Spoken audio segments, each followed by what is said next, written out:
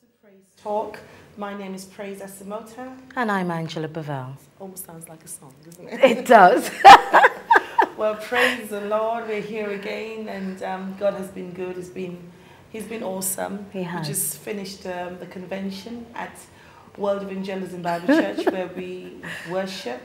Actually, all of us worship there. Yes. There's going to be on sets today. Yes. And God showed up.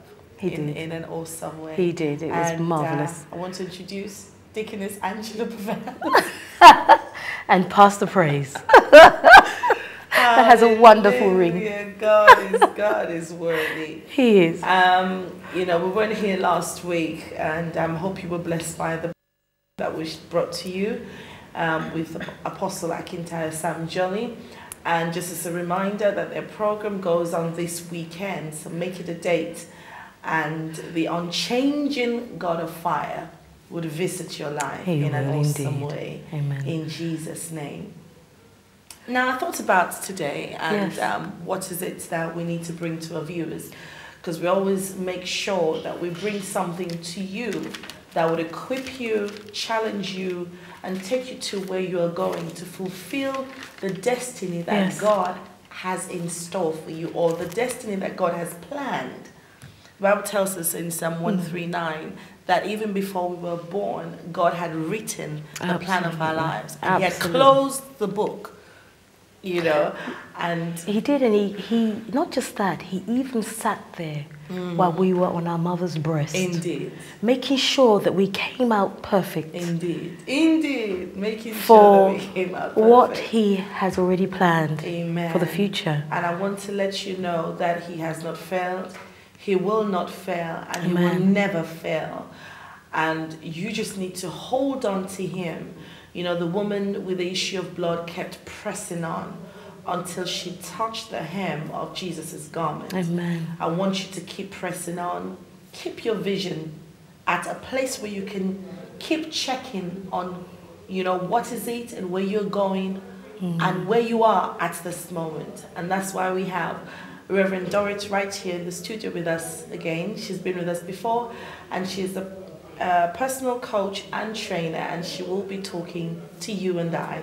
Reverend Dorritt, you're welcome again to Praise Talk. God bless you. You're welcome. You're such an inspiration. She's one person she's always smiling. even when it's not going well, she has a smile, just an encouraging smile on her face. And even when you might be talking to her with something that you might think, but it's good. It's going to be fine.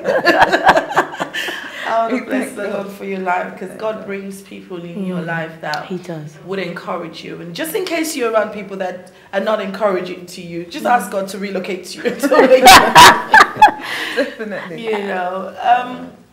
Reverend Dorritt, we're going to talk about personal development today. Okay. And, it's a time of the year when people think that, it's time to develop yourself, probably towards the end of the year, to refocus your mind where you're going, to start a new year. Or praise. Maybe they're asking themselves, why hasn't things progressed? From where they are. That's right. Why haven't they moved forward? Why haven't I got that promotion? Why can't I be manager? Just me. Maybe you're in that place. They're asking, why isn't everybody else moving forward but me? Exactly. And we're hoping that Reverend Dorritt is going to give you some key tips here and advice that will help you to move forward in your life and achieve those goals that God has placed before you. Amen. Now, Reverend Dorritt, one of the first questions I'm going to ask you is, how often should one assess their lives? Well, I think that one should assess their lives, very frequently. Okay. At least maybe on every 3 months. Every 3 months? Yeah. Because then you're then monitoring, are you pursuing, am I in the right place? Am I achieving my goals and my dreams? If you're not, then when you sit back and you review the whole process, then you can hopefully make the necessary changes that need to be made. Right. Because, as God is making us younger every day. Amen. But we still, must plan to succeed. Yeah. And that's what, I think, that's what gives me that buzz. To know that, We're only here once. So while we are here, we've got to make the most out of life. Absolutely. Aspire to be the best. Aspire to have the best. Absolutely. Aspire to be who God has said that we are. Yes. Suppose that person has never sat down to think that, where is God? What does God want to make out of me? How can someone put themselves in that place? You know, because I realize that we live life every day. You wait, you go to bed, you sleep, you wake up, you know, face whatever you need to face in that day. And it's just a cycle. And how can someone be at a place where they can say, oh, I need to have a vision. I need to have a direction. I need to set goals. What would channel someone in that focus or in that direction? Well, first of all, I think one should have a dream. You should have a dream. You know, like I was speaking to someone with my family members yesterday. I said, you know, April, what did you want to become as a child or as a young person? Yes. You know, and, you know, yeah, that was the question that I asked. Then I said, you know, are you doing that which you had planned? The person said, no, you know, they're not. So having these dreams, you know, one should actually think very seriously about it. Create that burning desire that this is what I want to be. And by the help of the Almighty God, I'm going to do it. And then once you start to actually have those kind of thoughts in your mind, God will then surround you with the necessary people to help you to achieve that goal, achieve that dream. Because I heard that Miles Monroe wrote, you know, the richest place on earth is the graveyard. It's the graveyard. Yeah, it's the graveyard. Because people die with their visions inside of them and their dreams. But here today, that doesn't have to happen to you. That's right. That's right. It doesn't have to happen to you. Now, how can someone create a dream? Because some people think, well, when you're talking about going to bed to sleep and wake up the next morning, how does a dream come about? It comes about from, you know, thinking about the things that you'd like to, or the person you'd like to be. Okay. Who do you visualize? You know, I'm sure you sometimes sit down and think, well, I'd like to be this person. I like the way this person dresses. I like the position this person has, so on and so forth. Not, you know, wanting to aspire to that, not being jealous, but wanting to aspire to that kind of level. Maybe you may want to be the Prime Minister of the United Kingdom. That's a great dream. So then you start positioning yourself, looking at the way, you know, what it takes to actually become the Prime Minister. Study politics. Absolutely. Look at, you know, what that kind of involves. Joining a political party. And then following through. Even reading autobiographies of great men and women. Then you begin to develop that dream. To see the path that they took. Absolutely. To achieve what they wanted to achieve. Fantastic. That's a fantastic thing. Now, in a situation where someone is probably in a job, okay? They've been in a job for 10 years, 20 years, 5 years. It can happen. 20 years. It can happen. How can that person develop themselves to either a better role or a better job? What do they need to do? Okay, first of all, well, the job, J-O-B, it means just over broke. So probably one needs to get out of that and get into a position. Okay, what will one do? One needs to then look at where one would actually like to be. Look at the training opportunities that are available to help you to develop those skills that you need to be able to apply for that position and go work on it. Set yourself a target. You know, within 6 months, I would have finished that course or whatever, and I would have gained that qualification. Then I can then apply, or even start applying. Then you can say that I'm on this course, and I believe I'm gaining the necessary skills. So I feel that by the end of this time I finish this course, I'll be the right person for this position. So in actual fact, you actually say, if you want to be the manager of a large department store, look at how a manager is doing his things. You know, make sure that you fully... The successful one, absolutely. You know, make sure that you have all the courses that you need to have. All the necessary skills. And also your personal hygiene. And, you know, making sure that you're smart, you know, to feel that position. Angela has really wants to talk about this personal hygiene. It's important. You know, talk to our viewers. Talk to our viewers about it. You know what I want to say? I just want to touch on areas that if parts of the body are not don't smell like flowers, let's say, please do go. They can't smell like flowers. Well, if they don't smell like flowers, because that's part of personal hygiene, isn't it? You know, if you have an offensive odor, you know, please, if you don't know how to handle it, you know, go along to the doctors and speak with the doctors, because odors don't just transpire by themselves. You know, there might be a bacteria there or something happening. You know, it could be in the nether regions or the armpits, Okay, you know, let's put that in context now with personal development. Absolutely. Let's put that in context now with Dorritt. Well, you know, that's part of health and safety anyway. Right. You know, one needs to be able to take care of their body to make sure that, you know, one is smelling fresh, as it were. Because you don't want to be offending your other colleagues or offending your boss. Can that stop someone from progressing? Definitely. It can. It can, because, like, for instance, I had a student many years ago who my manager told me that she was working in her office, and she, you know, sent me a message to say that this person has this personal hygiene problem, and could I possibly speak to this individual? And it was a mature person as well.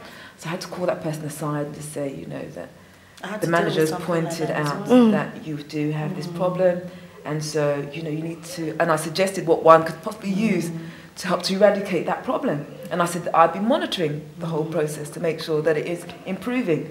So then, you know that the person is definitely going to be working on it because they're being monitored. And actually, it is in every handbook. Personal hygiene is in every handbook. You know, it's not something that, you know, you just look over. It is very important because you are representing that company. Do you know what I mean? Wherever you go, whatever you say, you are representing that company. And the company would not want you to represent them in a negative way. Absolutely. So it's very important. So we need to be able to, you know what I came across actually yesterday, no, a couple of days ago, and one of the things that our pastor has challenged us to do is to read. Yes. Excellent. And readers are leaders. Readers are leaders. If you don't know. And a word that dropped in my spirit man this morning is that the books that you read, it's the books that you read determines who you allow to speak into your life. Because you might not always have the opportunity to sit under a person's message. No, that is true. But you can pick up their book in a bookshop. Yes, you can. And this is a very, it might not look like a big book, but it's a new book by one of my fathers in the Lord, Achiever's Secrets, from Dr. Abraham Chikbundu. And what I decided to do was to use this, not just to read it and put it down, but to use it as a workbook, you know. Yes. So yesterday, amazingly, the Lord is, I mean, after the ordination, one has to, not just for myself, but I would challenge anyone, you know, to look at yourself and where you're going, you know, which is a personal thing that I do as well. And I challenged myself to make sure that I started to read, you know, more. And the other thing was that God gave me a vision, which I'm yet to discuss. But I took this book, and from chapter 1, it talked about setting your goals and writing down the vision and making it plain, which is in the Word of God. So do you know what I did? I took a pen and a paper. Yes.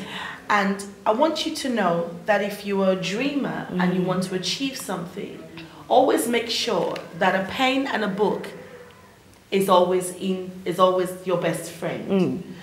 You know, and I sat down in my kitchen. After what I had to do, I did that. I started to write. And by the time I finished writing, I had written 4 pages. Excellent. Just from one of the chapters of this. Because I decided to use it as a tool instead of just as a literature. Yes. Yes. Do you understand? Definitely. And this, I mean, I don't know how you'll be able to get this book, The Achiever's Secret. I'm sure you might be able to get it in a bookshop close to you. But there are other books that lead towards personal development. And you need to make an effort to go and search out what is it that I can do, or that I can read, or I can listen to. Yeah. And not just that, I think it's also about, you know, maybe you come to a place in your life where you're actually frustrated. You don't know how to move forward. Go and talk to people. Don't be shy. You know, speak to people that you haven't spoken to before. Ask them questions. Yeah, definitely. You know, you will. If they don't know, they will point you to someone who does know. That's right. You know, and it really is about looking at self. You know, not just focusing on what is out there, but looking at self. Ask yourself why you haven't been able to achieve what you want to do in life. Maybe, for example, you don't have enough money. What do you need to do? Maybe you need to go on a course. You know, don't just sit there and think, poor me. You're not poor. You know, move forward. Amen. Say to yourself, okay, do I need a IT course? Do I need a PowerPoint course? Do I need to learn English? Do I need to learn how to read? You know, there's... English courses are free in England. And maths. And maths. That's One of right. the things that amaze me is when I meet people, I mean, you don't have to speak like the Englishman or like the typical British person. But it amazes me that we as, if I'm permitted to say, especially of the black race or African, or, you know, we come into England and people have been here for 20 odd years and they have not made an effort to improve their English. And people struggle to understand them. Do you understand? Yes, yes. And it creates barriers between you and people. Because what I used to do when I just came to England, I just kept smiling. Yes. Not that I understood what they were saying. I just smiled. And that's really warming. To draw people to Yes. you. You know, Yes. I just kept smiling until I was able to understand. And one of the things that also helped me was the circle of people that I was around that helped to shapen my English, you know. But what's interesting is that somebody asked me, a while ago, that if I just traveled home. Yes. I said, no. I said, oh, you sound like you've just come back from home.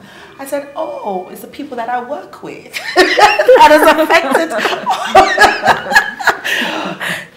That was a joke. But what am I saying? Your circle determines who you are going to be tomorrow. Reverend Dorritt, I just want you to take a moment. That you're actually going to actually meet with. Yeah, I want you to take a moment just to speak to our viewers, and obviously we'll be benefiting from that. Yes. But just give a word of encouragement and, Can I just you know, use a couple of quotes that I came across today? I'm going to read them out. The fact is that to do anything in the world worth doing, we must not stand back, shivering and thinking of cold and danger, but jump in and scramble through as well as you can. And that's from Robert Cushy. Another quote I'm going to read today is, all that man achieves and all that he fails to achieve is the direct result of his own thoughts. The scripture says, can you repeat that? All that man achieves. All that man achieves and all that he fails to achieve And all that he fails to achieve. is the direct result of his own thoughts. Right. And that's by James Allen. So to be able to develop, to be able to achieve, it's down to how you think. The scripture says, as a man thinketh in his heart, so is he. And I understand by another person, you know, that I listen to very regularly. He said, thoughts become things. So if you think about negative things, you'll be attracting more of those negative things into your life. If you want positive things to happen, you must then focus on positive. And then those positive things will happen. And also, I would like to say, you know, don't surround yourself with people that tell you, you can't do this, you can't do that. Oh, it will never work for you. Go and try it. That's right. Definitely. Go and try it. Don't give up on yourself. That's right. You Never give know, up. Absolutely. Yeah. Stay focused. Surround yourself with positive-minded persons like yourself. Or even if you're not positive yet and don't have that confidence, speak to somebody. Contact a trainer who can possibly give you that training that you kind of need to build up your confidence. You know, if there's areas of weakness that you don't know how to turn those weaknesses into strength, call me and we can discuss and see how, you know, I can help you to achieve those goals, help you to achieve those dreams, help you to be all that God wants you to be. Amen. Reverend Dorritt, I just want you to pray for our viewers that God would help them to refocus their minds to where they need to go and where they want to go and where they should be going by the grace of God before we round up this afternoon. Father, we thank you for today. We thank you for being with us. Lord, I commit all our listeners to you in the name of Jesus. Lord, for that one that is looking for divine direction, Lord, I pray that you remove every cloud, every hindrance from that person's mind. And I pray that you'll release the vision helpers, release the vision builders into that person's life right now. Give them the sense of direction in the name of Jesus. Lord, I pray that I release peace, especially during this time that we're living in. Lord, I release your peace upon your audience today in the name of Jesus. And I pray that before the end of 2010, that truly people will come out with great testimonies to say that the Lord has done this. My confidence has developed. I'm now achieving my goals in the name of Jesus. Father, we thank you. We give you all the glory, all the praise. And we thank you for all that you're doing, for all that you're about to do. In Jesus' name we have prayed. Amen.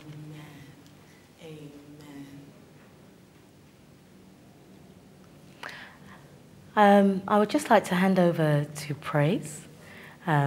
She's about to do something wonderful for you. Just sign over to Praise now.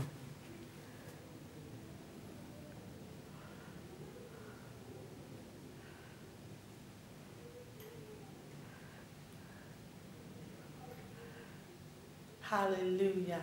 I'm just going to bless you with a song this afternoon before we sign off. It's a worship song. Holy is the Lord. And I pray that you'll be blessed as you prepare yourself for worship, to attend your worship center tomorrow morning. Make sure you go to worship center and commune with the Lord and with the brethren. And as we have blessed you this afternoon, allow yourself to be a blessing to someone.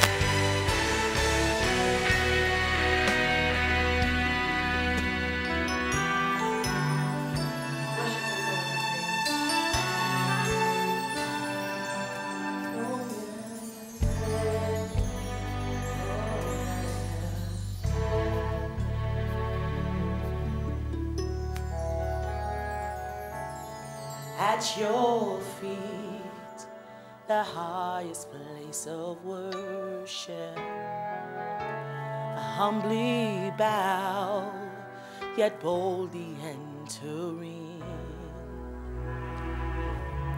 Tears will flow, but joy is overwhelming.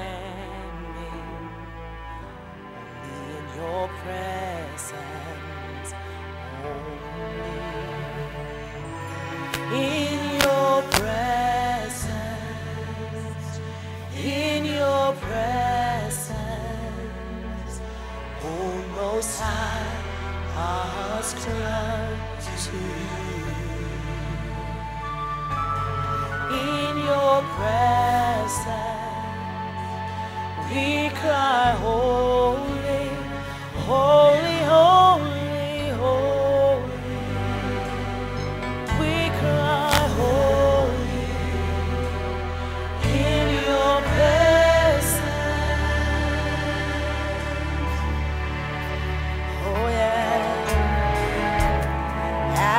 Your feet, it's the highest place of worship, humbly bound, yet boldly entering.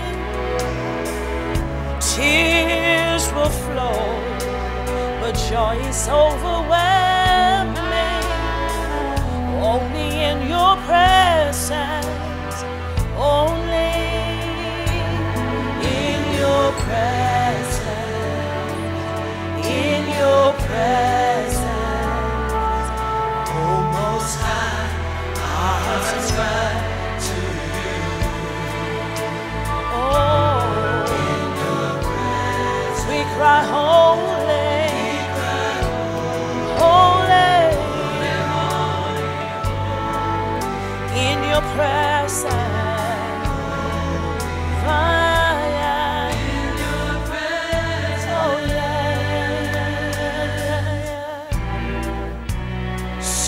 Cry holy to you, Jesus. We join the angels saying, holy, holy Lord.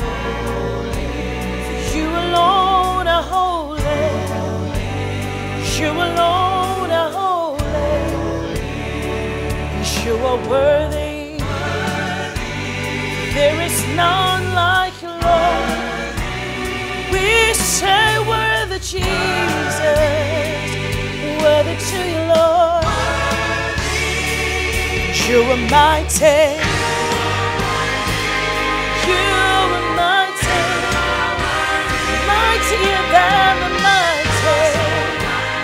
You are so mighty. Hallelujah, you are holy. So holy, holy. Hallelujah, God is holy. We'll be right back next week with another guest, and I hope that you go with God as God go with you. Until then, stay blessed. We love you, and bye for now.